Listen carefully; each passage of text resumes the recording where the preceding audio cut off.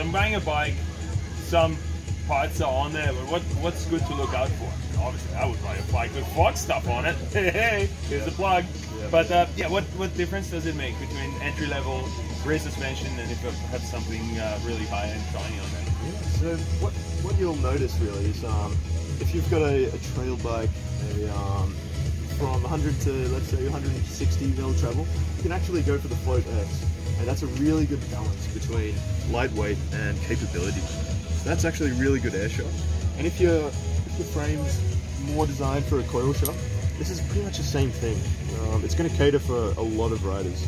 If you really want to step it up a notch, you can actually go up to the big guys, X2 and the DHX2. So this is the air shock for those EWS races.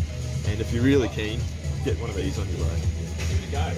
And so the bigger air volume means I have more air I can compress and sort of a different compression curve, and it feels different, which is ultimately, compression curves are great to talk about. Yeah. However, I want to have a bike that is just underneath me and that does what I want it to do.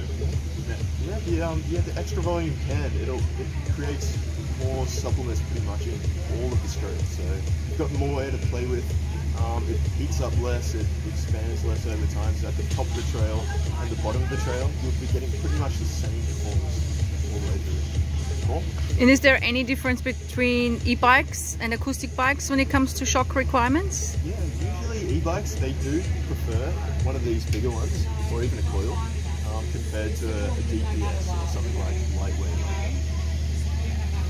Cool. And if people are unsure completely, they can come and see you at one of the Fox Superflows, eh? We're here at pretty much all the New South Wales events. Just come and say hi. We can do a setup for free. Just talk Fox.